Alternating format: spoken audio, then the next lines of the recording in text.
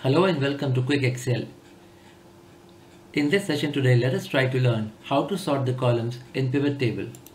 For example, if I wanted Ref 500 before Ref 300 over here, I can simply select the entire column with down arrow like this, move to the border over here, and then drag left side.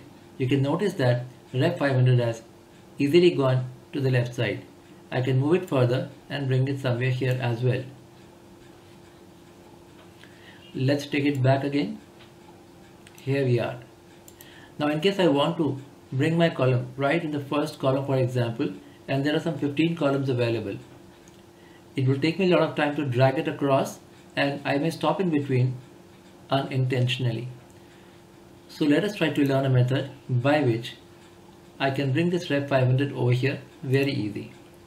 Simply go to the first column, write Ref 500, exactly same spellings, and press enter.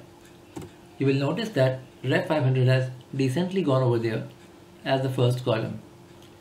Likewise, if you want to bring it back again, for example over here, or bring Ref 300 over here, for example, simply type Ref 300 over here and press enter.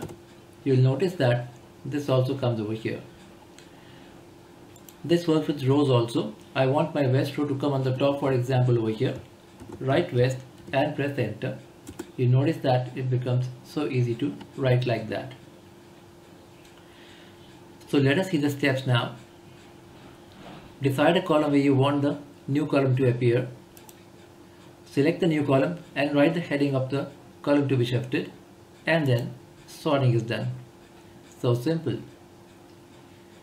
Thank you so much, and please subscribe to the channel so you can get regular notifications on your phone. Thank you.